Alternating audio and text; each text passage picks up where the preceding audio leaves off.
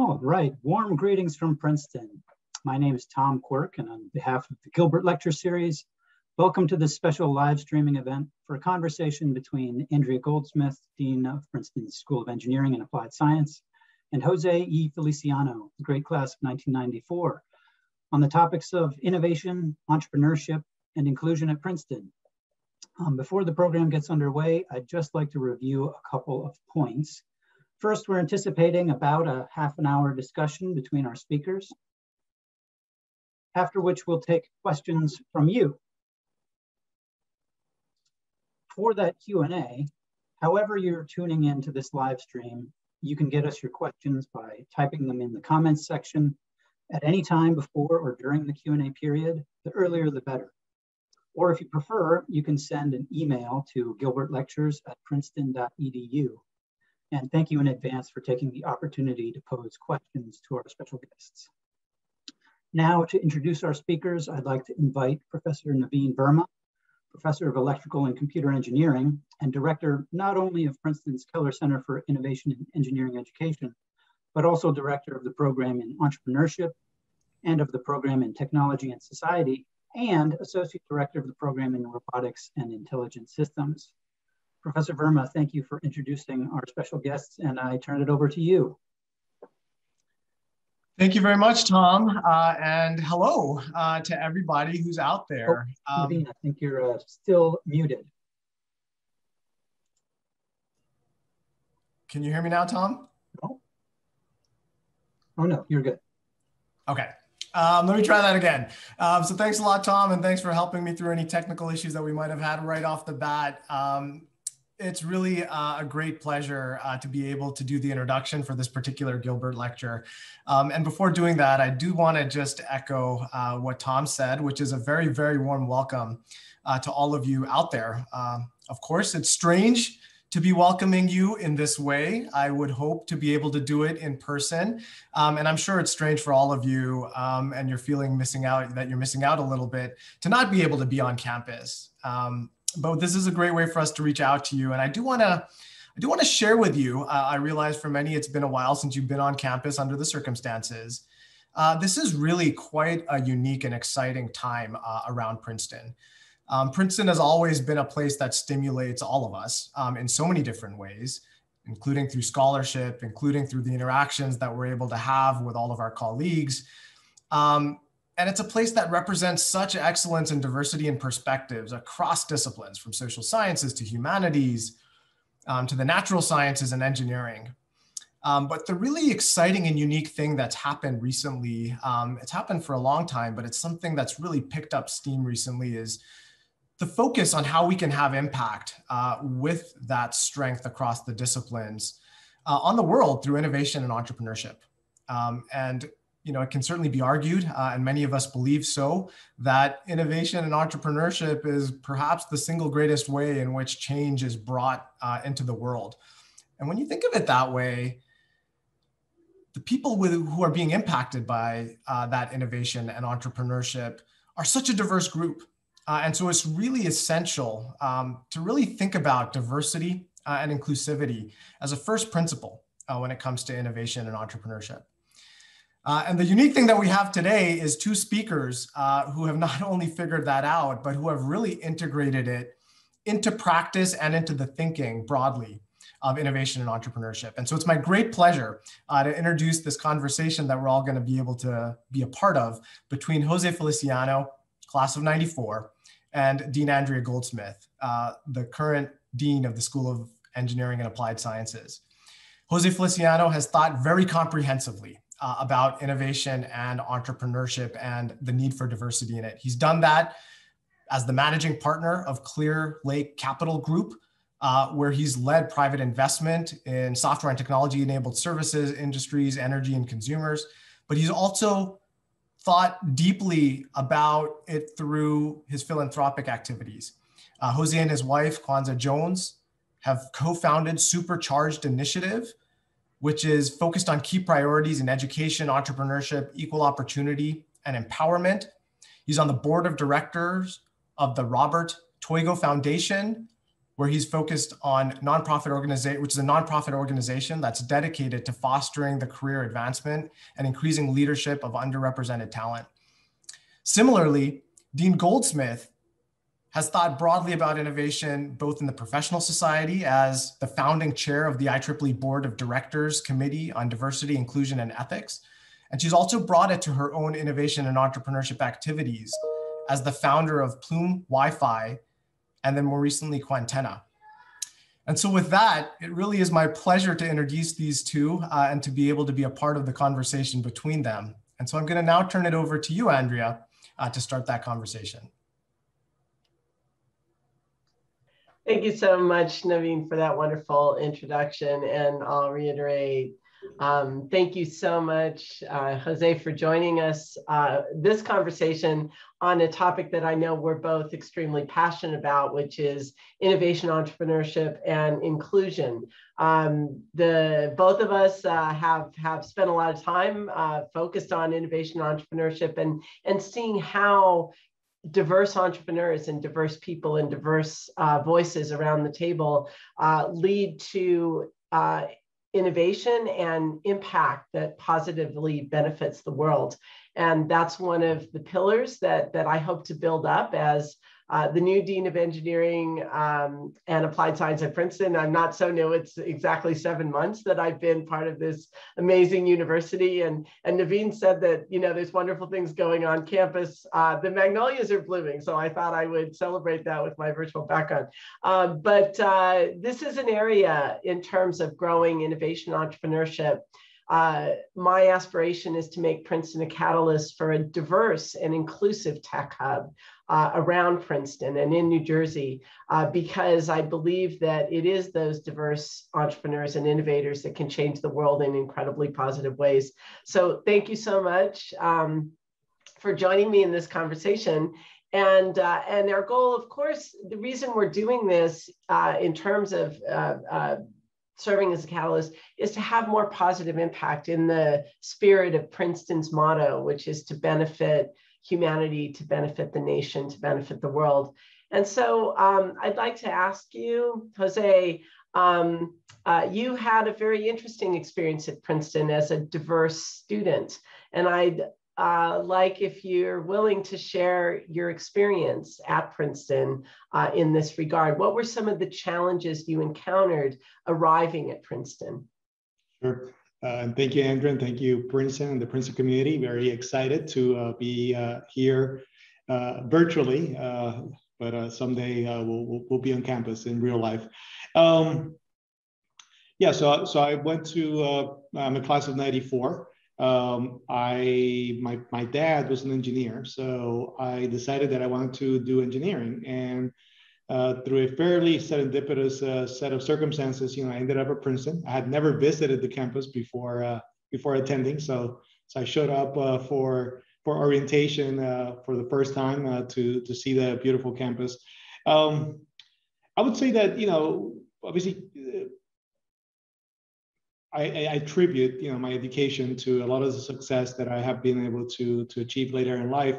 But I have to admit, it was challenging, right? You know, I came from Puerto Rico, from a school that, even though it was a good school, it didn't have the facilities, or it didn't have all the, perhaps, you know, accommodations that, you know, a larger school might have. So there were some basics, even though I was very good, you know, for engineering, you know, clearly having some attitude for math and science is good. But I have very little experience with, for example, a chemistry lab, you know, or physics labs, you know. So I think for me, it was a very steep learning curve. You know, it was a time where I was not only adjusting to a different place, clearly a different language, or at least, you know, first language.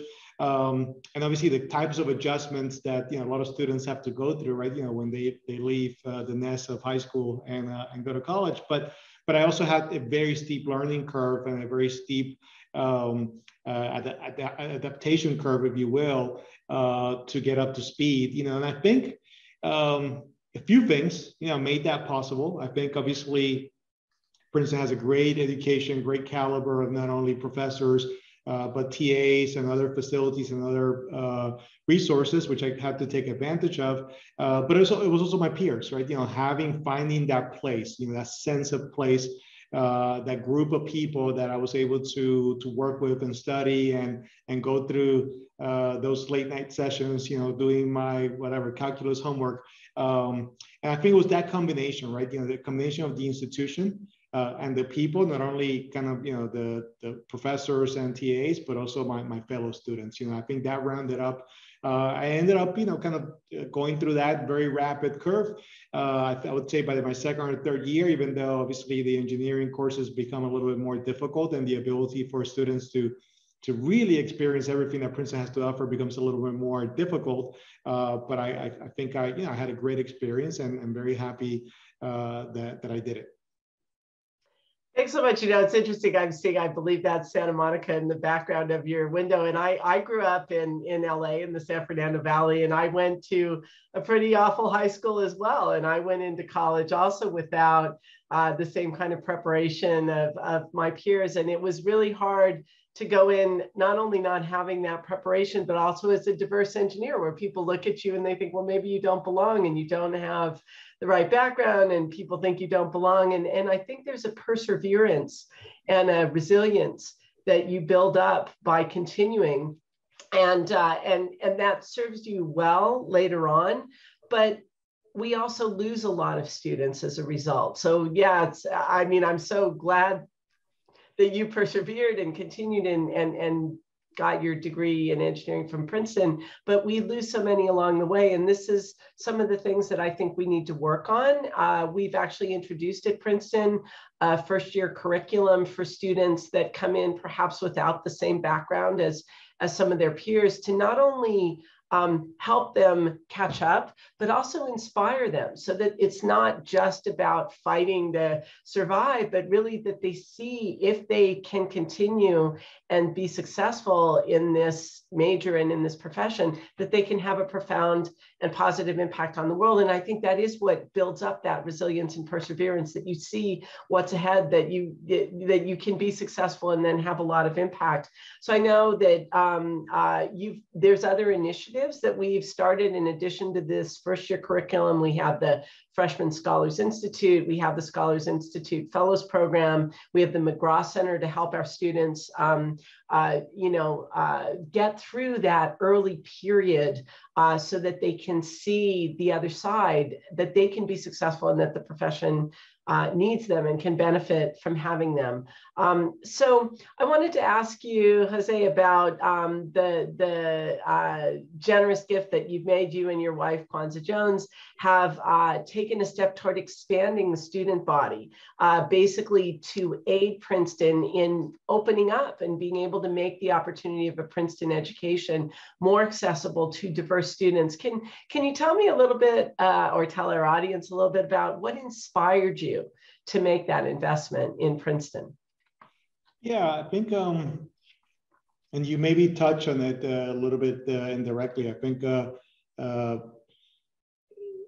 one of the ideas behind it is clearly, the gift is very much in keeping and very consistent with President Eisgruber's, objective of expanding the student body and allowing, kind of a broader set of our population, students that are very well qualified, that can certainly succeed not only at Princeton, but later on in life, but for whatever reason, maybe didn't have that access, right? And I think obviously we have had a lot of discussion in the Princeton community about, kind of the socioeconomic diversity of the schools, not only, kind of ethnic or gender diversity, but socioeconomic diversity as well.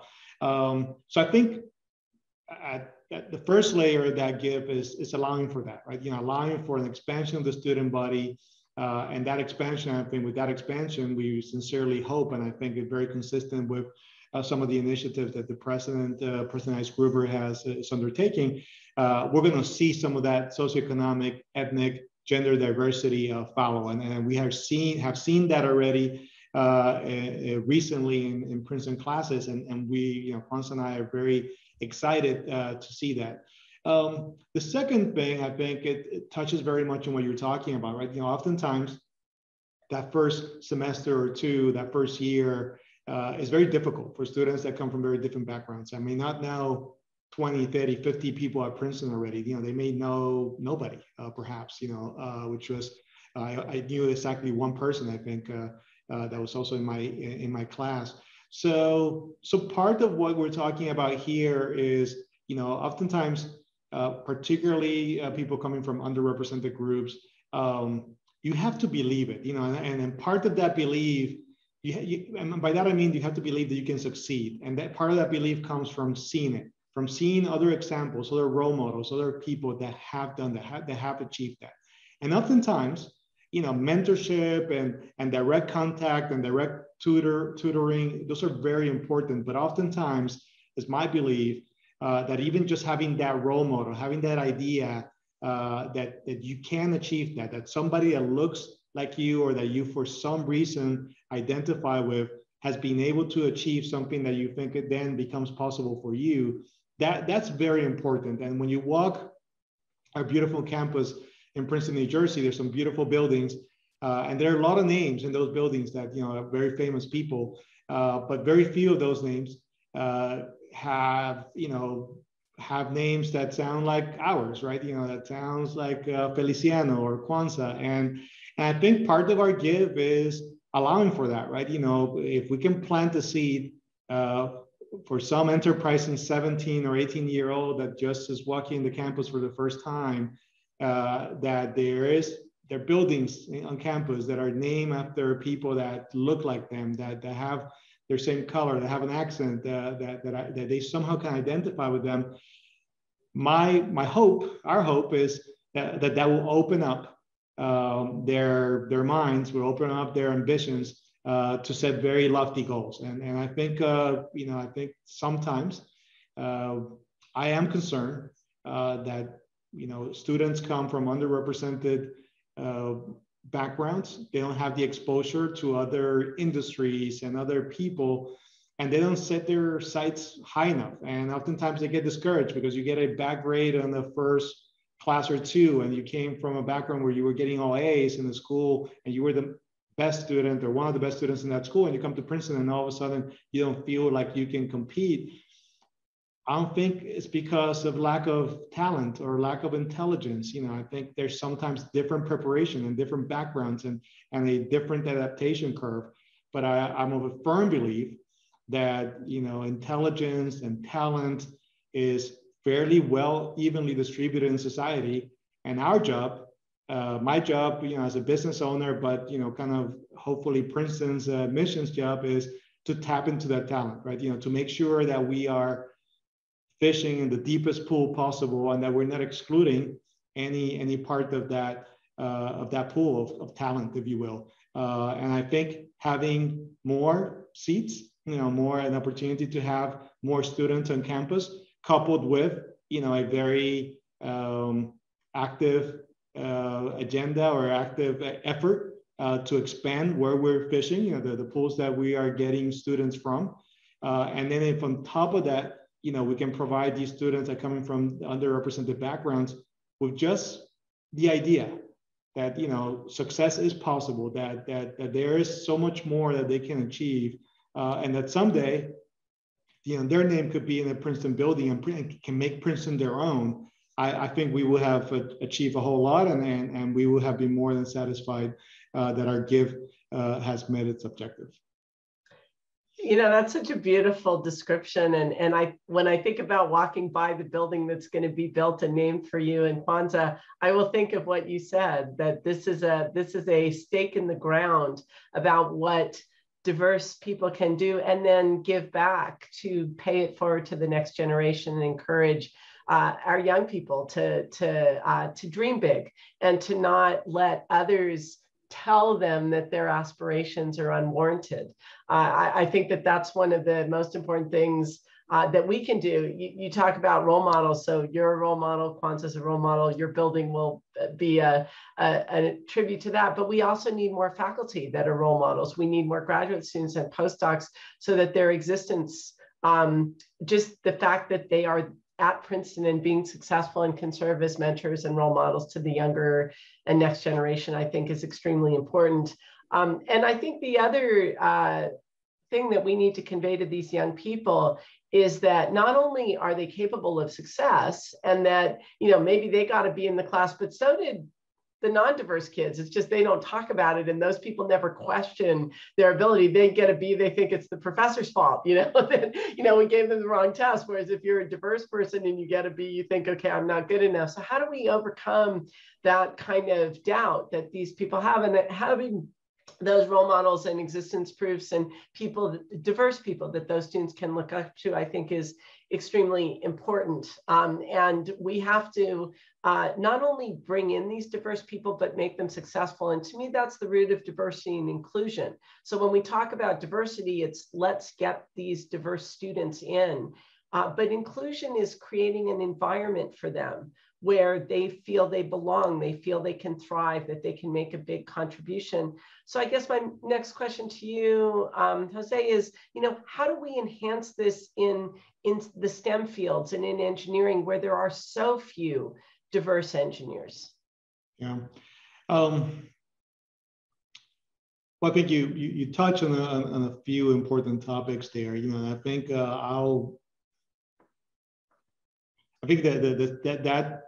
that theme of belonging, right? You know, kind of, it does start with making sure that, you know, kind of, if you got to Princeton, it was for a reason, right? You know, and you belong, right? You know, and Princeton is as much, you are as much a part of Princeton as Princeton's a part of you, but I think we have to embrace that. You know, one of the things, and, you know, I know there are, you know, many alumni watching us today, and, you know, many alumni of underrepresented backgrounds, they graduate from Princeton, but they still feel sometimes that they didn't quite belong. And I think part of the give and part of, I think, what we need to do going forward is that, you know, we are part of Princeton, and we are contributing, and Princeton is you, and you're Princeton if you got there. But going to engineering very specifically, the STEM fields are tough because obviously you are narrowing by definition, right? You know, you're narrowing a little bit your peer set.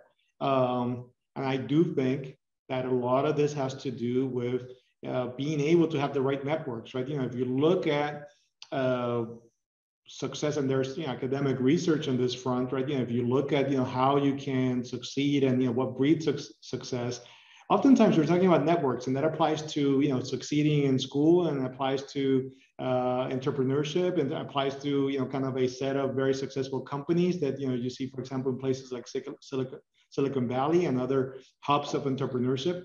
So I do think that at core, there are many issues that are bundled here, but I think we need to do a better job of connecting these networks, connecting, you know, our students with each other, number one, and connecting those students with, you know, kind of the class that came before them, and the class above them, and the seniors, and then eventually alumni as well, right? You know, because I think that becomes then a virtuous cycle where those students, you know, feel more comfortable, they're collaborating, they're understanding, you know, kind of that they do belong, that they are smart enough, good enough, or better than the average Princeton population, which is a pretty high bar to begin with, and that they can succeed, you know, kind of later on.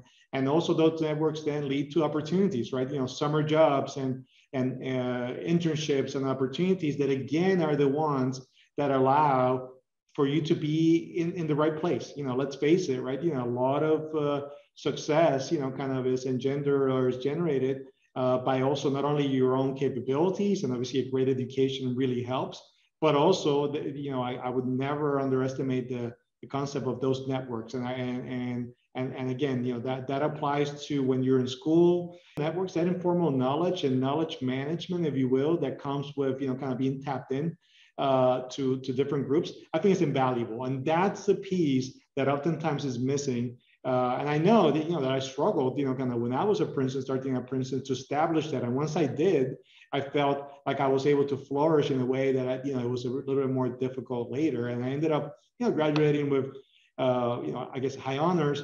But the first year was tough. The first year, you know, kind of I had to grind more than I think the average. And I felt that I was less prepared in some respects than others. But, you know, eventually I caught up, and hopefully exceeded, my average peer. But I think it starts with that concept of networks, of people that you feel you can tap into for that informal knowledge that oftentimes is so crucial to success, not only academically, but also later on in the real world.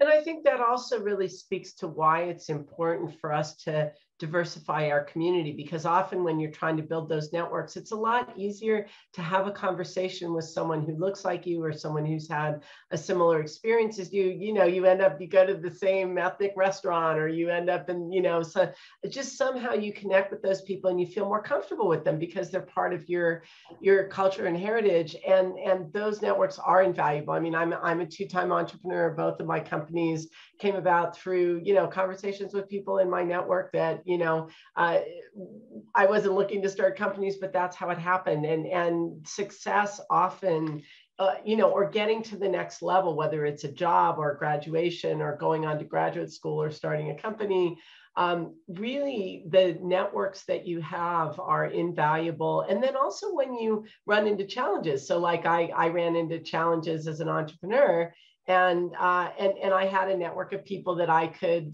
talk to and just say, what do I do? How do I address? Sorry, sorry, there's background noise there.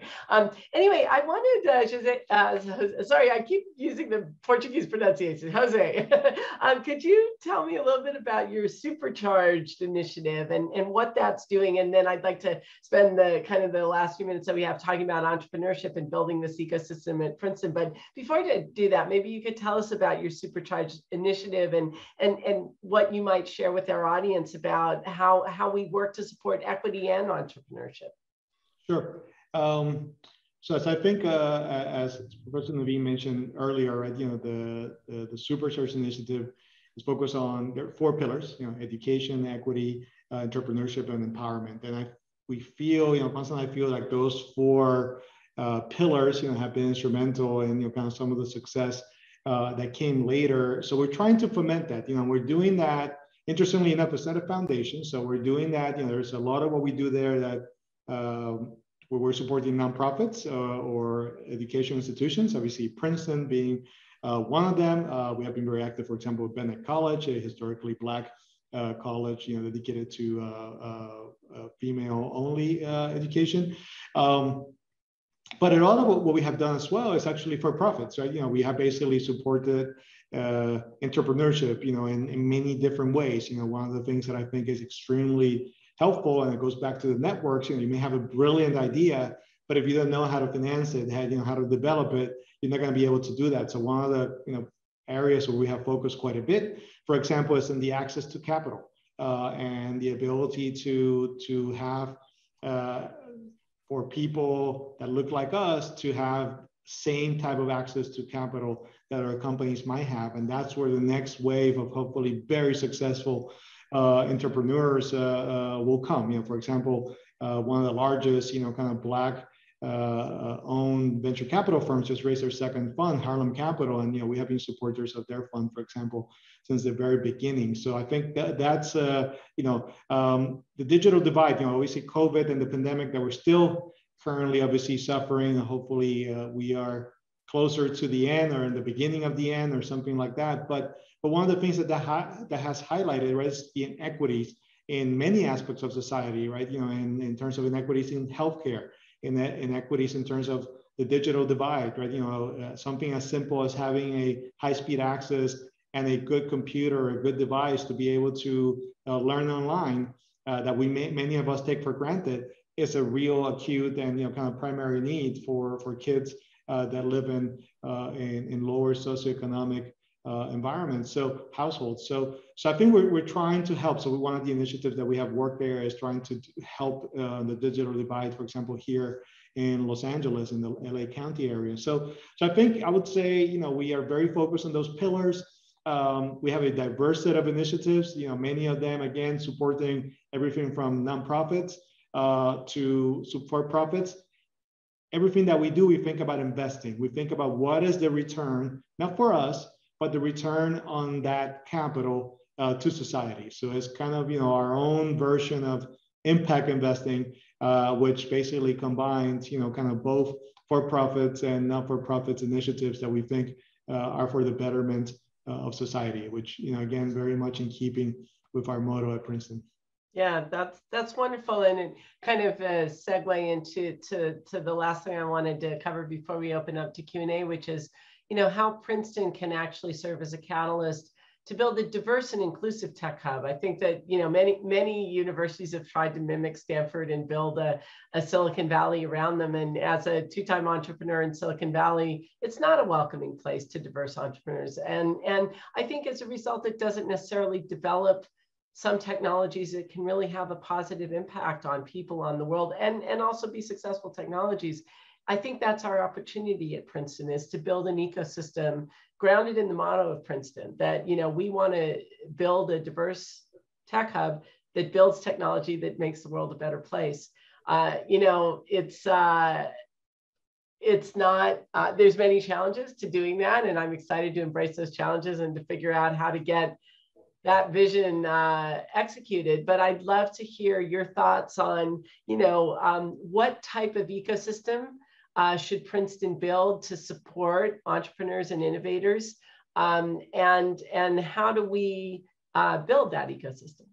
Yeah, well, I think I'm a big believer that you got to build on the strengths that you have, right? We're all unique as individuals, and the same applies to institutions, right? Princeton has some special things that other great institutions don't have. I went to Stanford Business School, for example, and there's a fantastic technology hub in Silicon Valley that has been powered or driven, in some respects by that institution.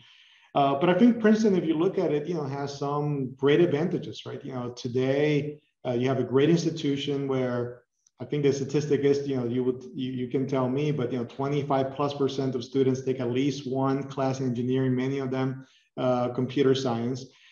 Princeton has some very obvious, in my mind, centers of excellence. For example, economics has been a center of excellence for years and years. When you think about the intersection of technology and economics, think of fintech, right? One of the hottest areas in terms of investing and entrepreneurship right now is fintech.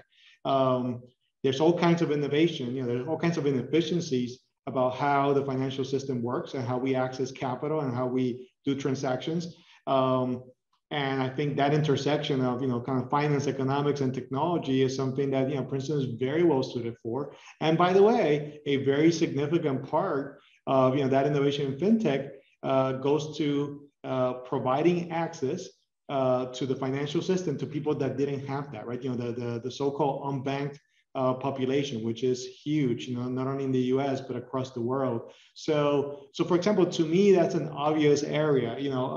The Princeton and the New Jersey area has always had a very strong healthcare, biotech, pharma heritage, right? And there again, the concept of not only those subsectors of healthcare, but healthcare IT is a very, very important area of innovation right now. And again, a very large part of our economy that is very inefficient, is still fraught with paper-based systems and other inefficiencies that have been highlighted, by the way, by COVID and the pandemic, right? And think of the acceleration of that innovation that has occurred. Kind of prior to COVID, going to the doctor via Zoom was fairly rare, right?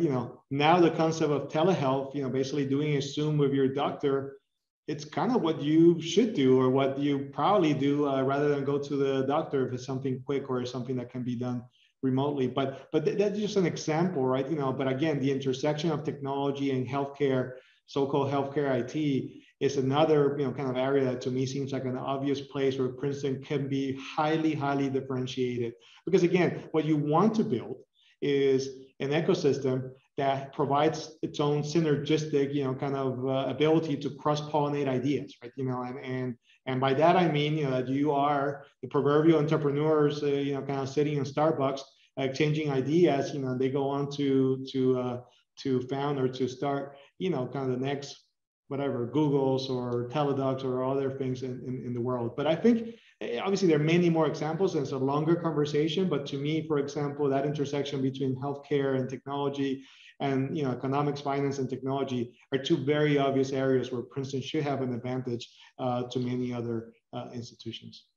I agree, and it's also interesting that the tri-state area in New York City is growing as a tech hub, and also when you think about Stanford Business School, Silicon Valley grew up long before Stanford had a business school. So it was really the vision, in fact, of Fred Terman, the dean at Stanford, that decided that Stanford needed a connection to industry, and he had to build the industry to make that connection.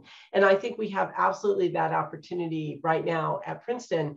And going back to something you said earlier, which is that if we foster our diverse people to be entrepreneurs, they have experiences that will allow them to create companies that solve problems that people without those experiences don't even think of. So if you think about Black people's experiences or Latinos, they know things about their community and problems that need to be solved, and they can solve those problems as entrepreneurs. And the last point I'll make by the is way, and to add to that, it is well known, and again, there's lots of academic research, but it's statistics that, entrepreneurship in, for example, Latino, Black, and Asian communities actually higher than in the general population. Actually, if you peel the onion, the entrepreneurship levels amongst, Latinas and, Black female entrepreneurs is actually extremely high.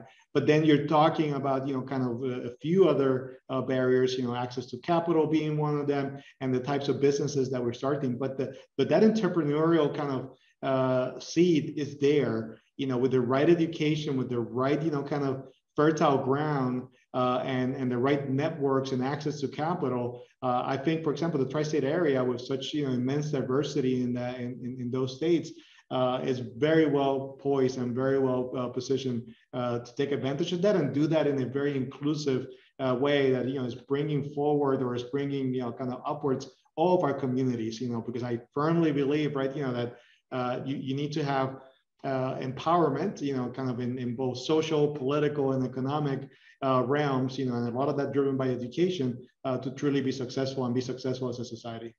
Absolutely. And the only other point I'll make, and then we'll open up to questions, is that Princeton is a liberal arts university that gives its students a broad liberal arts education. And I think that makes all our students, including our engineering students, better leaders. And therefore, they're going to be better at leading companies and leading new ventures. And I think that's very exciting to me as a secret sauce that we have in terms of fostering more entrepreneurs and innovators. So with that, thank you so much, Jose, for this amazing conversation. And now I guess we'll let the audience tap in and ask us some questions. And I think, Tom, are you going to moderate the questions here?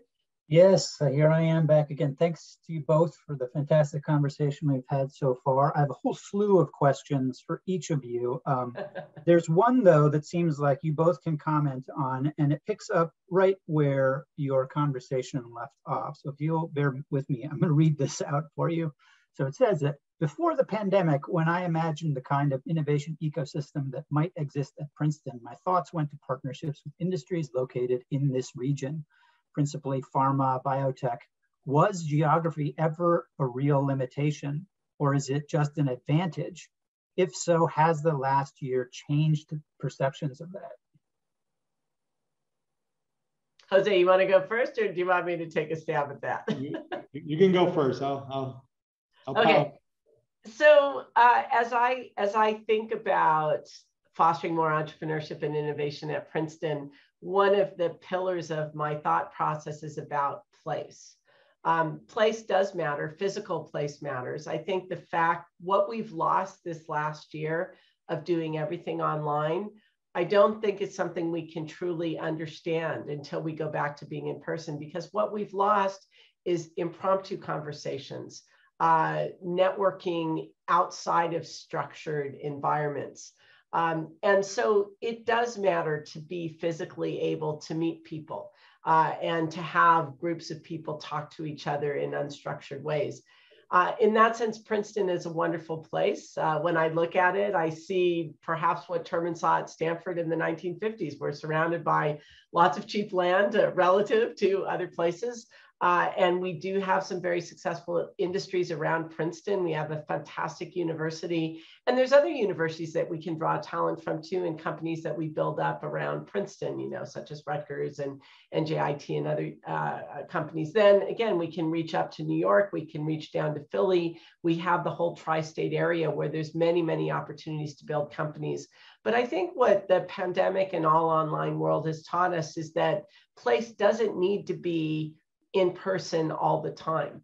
And especially when we're thinking about networks, we can draw from people all over the world to connect our entrepreneurs to investors, to angel investors, to companies that can tell them, you know, this product, you're never going to sell it to us for the following reason. That happened to me in my first startup when we wanted to sell our chips to Apple, and they said, we'll never put your chip as a startup in our phone because it's too risky. Great, we'll do something else then. You know, those conversations are invaluable, and they don't all have to be in person. So I think that for Princeton to think about place, it needs to leverage where it is. It needs to leverage all of the strengths that Princeton has at Princeton within the university and around it. It needs to leverage where it is in the tri-state area, but it also needs to figure out how to take advantage of the virtual world that we've learned we can inhabit in ways we didn't think possible before the pandemic. Yeah. And I largely agree with that. You know, the only thing I would add is that so the office, what we used to call the office, we'll see how this develops, you know, but, you know, maybe a gathering place where we come in at some points in time to gather in person, because that's important. But that idea, right, you know, that you can operate in this hybrid environment where there's some people that are maybe physically together and others that are more dispersed. I think that idea is here to stay. I think there's no question about that, even though we're still kind of learning how we'll go back to work, you know, post-COVID. And the second thing I think is, you know, kind of to Andrew's point is, you know, that Princeton is a place, a physical place, but, you know, I think the pandemic opens up our eyes, right? You know, that Princeton is wherever there's a Princetonian, there's a little bit of Princeton, right? You know, and we can collaborate and we can work together, sometimes, you know, in synchronicity and sometimes, you know, asynchronous ways. But we can work together in different ways that we imagined possible even 12 months ago. So you know, obviously to the silver lining, I think, of this pandemic is that we have learned very, very quickly, because we were forced to think about, you know, place in a different way. And this idea, again, of a hybrid work environment, I think it's very much here to stay, and it's going to be prevalent in the future. And I think just to follow up on that hybrid work environment, what we don't know how to do is some people in person and some people remote. What we learned with the pandemic is that, okay, everybody went all remote completely. I think when we go back to being able to be in person, how do we integrate remote people? You know, if we had technology to do a hologram, you know, to have the person sitting at the table, then it would be similar to being all in person. So there's still a lot of room for technology innovations to help us when we go back to normal, be able to have a broader perspective on place. But I don't think we've solved all those problems yet. And then also to your point about the digital divide, not everybody can participate in those hybrid and remote conversations and work environments. And that's something we also have to fix. Okay, Tom, next question. Okay, terrific. So I've got another one about innovation ecosystems, and then we can switch topics. I'll have to paraphrase this one a bit. I think it's mostly for you, Andrea, but Jose, you may have some experience of observing innovation ecosystems and be able to weigh in. When you build an innovation ecosystem, are you creating competition for the retention of talent? Or does it satisfy an urge among faculty? Yeah, I think that sums it up.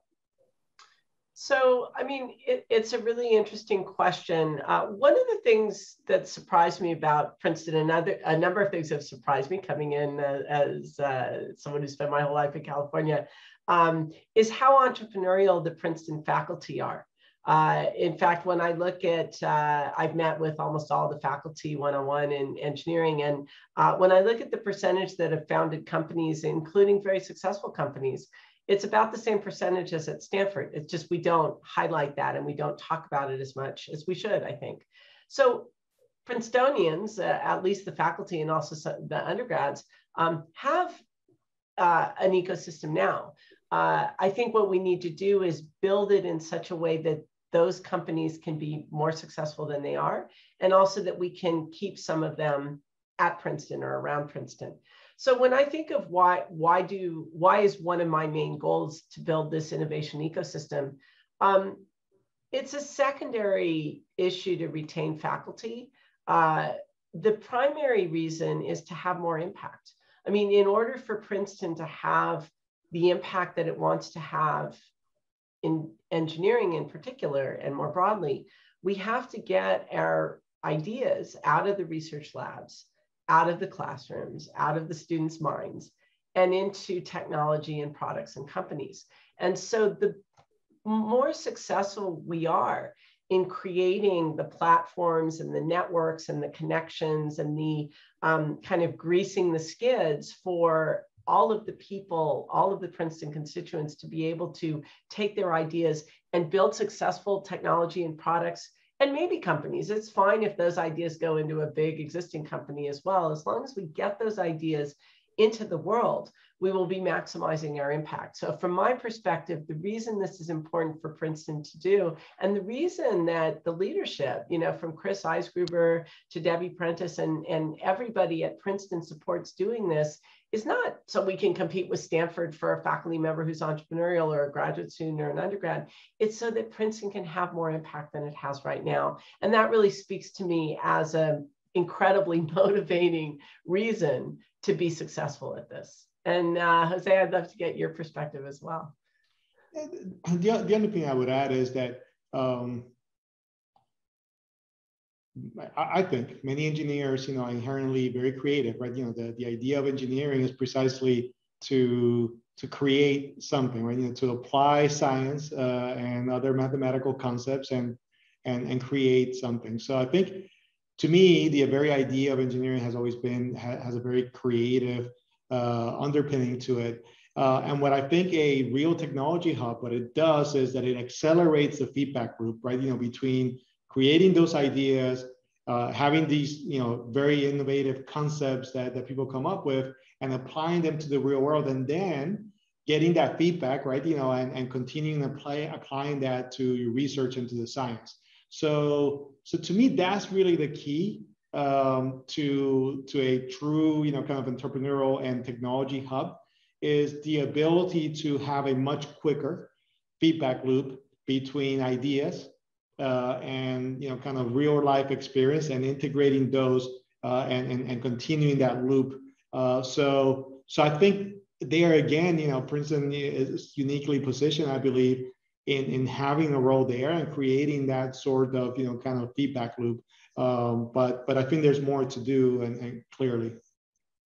Yeah, and I think you make a really good point, which is that is often missed, which is that it's not just about getting our ideas into technology and products, but that experience really enriches us as not only researchers, but also teachers. And I would say the 2 startups that I did, that experience, what I brought back to my research and my teaching was something I never could have expected. It really broadened my perspective on both research and teaching. And that's also going to make Princeton a better university, I think, by having that feedback loop of our faculty and our students and our postdocs taking their ideas, going out, and then coming back and bringing that experience with them. Tom, next question. All right, great. So next one's for you, Jose. Could you speak a bit about how you decided to start your own company, and talk a little bit about some of the challenges with establishing and growing your firm, maybe aside from the financial crisis of 2008? Well, I'll keep it short, but, you know, I think maybe, just maybe, I had, you know, an entrepreneurial itch, you know, for a long time. You know, so basically after Princeton, I took a little bit of a detour. You know, I basically went into the world of finance, went to Stanford Business School. I graduated from Stanford, you know, in the late 90s, basically in the midst of, you know, kind of the first, depends how you count, but the first internet bubble. And I joined a very small startup. It had about 10 people. We grew to about 200 people, raised a lot of capital from name investors. Unfortunately, like many startups of that era, we didn't succeed. We actually had to essentially sell the company in a distressed situation. But that was an incredible lesson, right? It was my second MBA, my third degree, if you will. I learned a lot, out of that experience. I came back then to join a firm that was already established. But I think deep inside, I always had that urge to start from scratch. To create something that I could mold, that I could really be a part of, right? So in 2006, when I started Clearlake with a few other folks, that was very much, part of what we wanted to do, right? We saw an opportunity, like every good entrepreneur. We saw an opportunity to do something a little bit differently, and we had the ambition and perhaps the naivete to think that we could do something a little bit different. It hasn't been a straight line. It hasn't been the overnight success has taken about 15 years. We had very tough times. We started the firm in 2006. As you kind of alluded to, very quickly, we hit some very choppy waters, some very turbulent times, in the Great Recession of 08, 09. But we survived, and I think with, like many tough experiences in life, right, that kind of toughens you up and makes you kind of focus on the things that really, really matter. And in some respects, I actually attribute some of the success here at Clearlake at our ability to do that. So fast forward today, we have a firm that has about $35 billion under management. We're the largest, Latino-owned private equity firm in the U.S. But most importantly, something I'm very proud of is that, by sticking to the core of what we set out to do 15 years ago, investing in specific sectors, technology, industrials, a little bit of consumer, having certain flexibility, ability to do everything from a buyout of a large company to a carve out of a bigger company to turnarounds and more complex special situations. And doing that, by improving or in the midst of that, trying to improve these and grow these companies, we have created, a sustainable and replicable way of investing that has resulted in some really good performing funds. And, this is where I'll lose a little bit of my modesty and say that, we have had, kind of top quartile or top decile funds for a very long time now, over a decade. And that is the core of what we set out to do. But there's a lot more to do. And this is a very competitive world. And there's challenges every single day. And I think we struggle in our industry with, diversity and inclusion as well, and how to basically take advantage of that pool of talent out there. But anyway, I think at the core, it was that entrepreneurial kind of itch, if you will, or that entrepreneurial urge to create something from scratch and to do it in a way that was a little bit different and a little bit better than was currently or that at that point existed. And that's that ambition or that urge or that passion is still what drives me and my co-founder in terms of making this a better business. I was just going to make one comment tying into something you said earlier about diverse entrepreneurs being very successful. And it could be some of the resilience you need to build up because early on you face challenges and you have to overcome them and you can't give up. And then I think when you hit the choppy waters later on, there's some I've seen this before and I know I can get beyond it. And perhaps because all entrepreneurs hit choppy waters, there's very few stories where there's a straight line from zero to, success.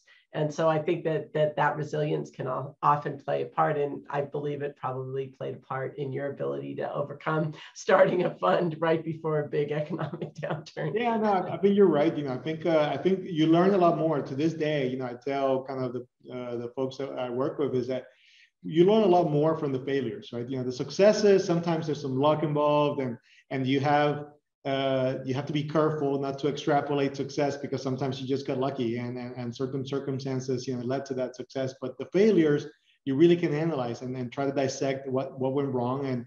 And that feeds into kind of that self-improvement and continuous improvement type of feedback loop. But I think we wouldn't be here in some respects if it wasn't for my earlier failure, very significant failure as a .com entrepreneur, but I do like success more than failure. But I think we fail every day in our business. We just try to learn from those failures, learn from those mistakes, and try to make our business better.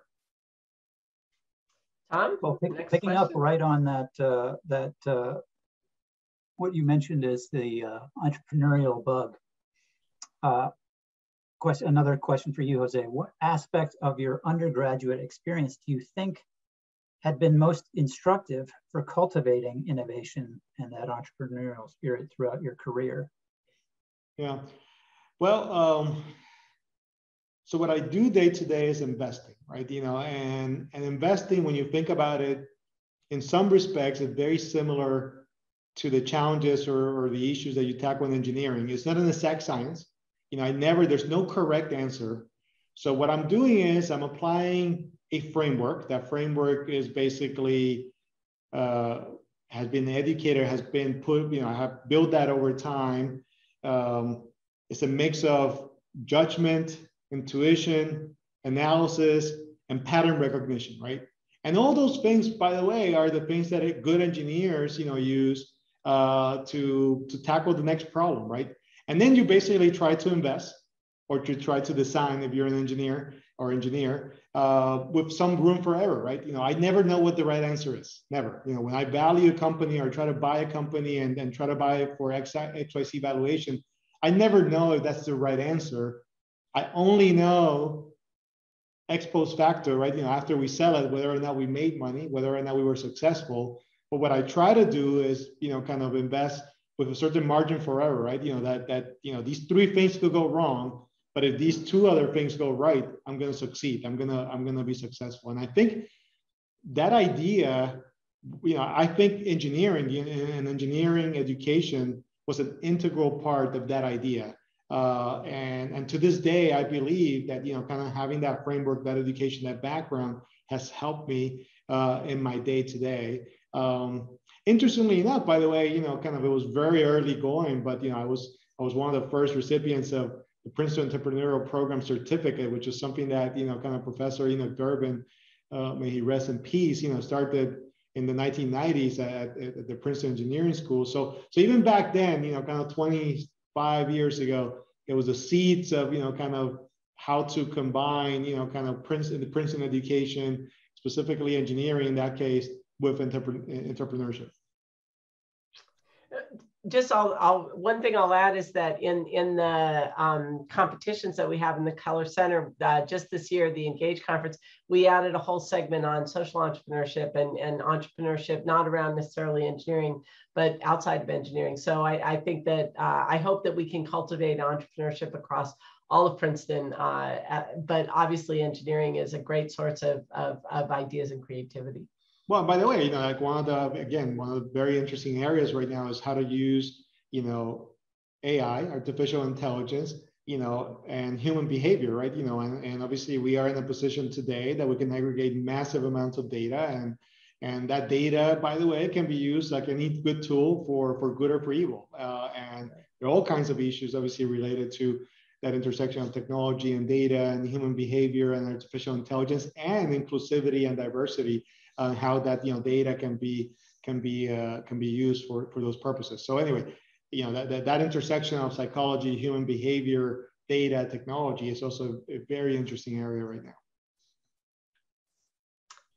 Tom? Terrific. So let's try to squeeze in one last question here.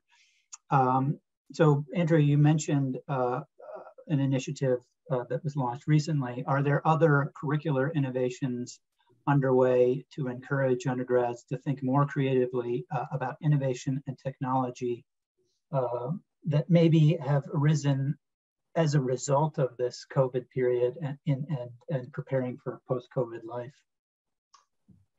So, I mean, there's, in terms of initiatives, one of the things that I think we want to do better at Princeton and coming out of the Keller Center is design. So design is a process that brings in creativity and knowledge to solve a particular problem. And I think that we are looking to develop some more curricular ideas there.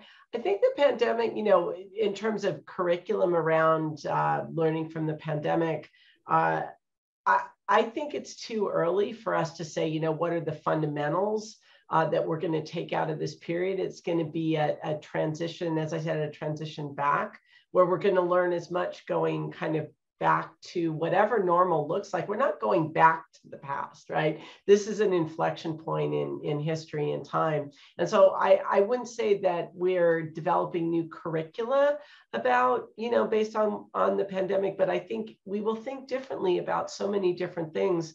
And a university is a wonderful institution to be able to take the long view and say, we don't need to decide next year how we change the curriculum based on what we learned. I think it's going to be an evolution over time. I think it will infuse everything that we do as educators and as researchers, what we learned over this period. But we have to take those lessons fully. And I think it's too soon to say what those lessons are. I'd love to hear, Jose, if you have any other thoughts about that. I think it's still early, you know, to really ascertain, you know, kind of how this may or may not affect the curriculum. I think so.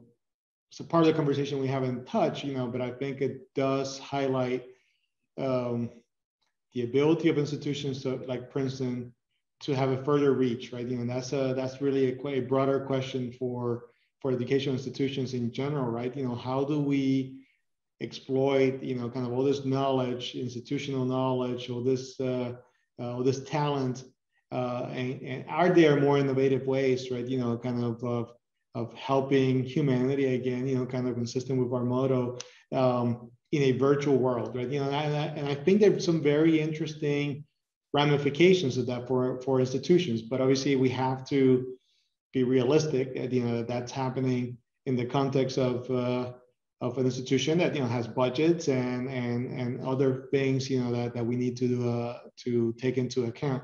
But I think, you know, I'm fascinated by the idea, right? You know, that educational institutions, particularly elite education institutions like Princeton, have so much to offer to the world, and technology has the potential to enable that in a way that was not even imaginable 10 years ago. And I think we need to explore that as a university more aggressively. But I think that's something that's in common with many other educational institutions. Yeah, I also, elite institutions like Princeton are in a fortunate position. I think there's going to be a big shakeup of higher education as a result of the pandemic. And then there's also this whole repository that we have developed over this past year. I mean, every course taught around the world is recorded on Zoom. You know, we have knowledge about how students react to online teaching and learning and office hours and labs. It doesn't mean that our residential gem of an education shouldn't continue, but we should take some lessons learned from this period and say, you know, maybe we have more to offer other people without doing anything more than what we already did. And maybe there's lessons learned for our own students to help them learn better as well. So I think that's what one of the things that, you know, silver lining of the pandemic is it forced us into this worldwide experiment that none of us ever envisioned nor would have chosen to do. And yet we would be losing a huge opportunity to not exploit the fact that this happened and take lessons away from it and enrich our education, our outreach, and everything we do to have more impact. Okay, Tom, is there anything, I think this was the last question. We're already a couple minutes over. So I guess I will wrap up. I will thank you, Jose. It was wonderful, just really delightful to have this conversation with you. I think we could have gone on for hours, you know. Thank you so much for participating. Thanks to everyone in the audience for your attention. And sorry that we weren't able to get to all of your questions, but we really appreciate your participation. And we hope to see you in person as soon as it's possible, at least those of you that can come to campus, and maybe we'll come to you in a virtual world in some other way in the future. So thank you again. Thanks, everyone. Have a great rest of your day.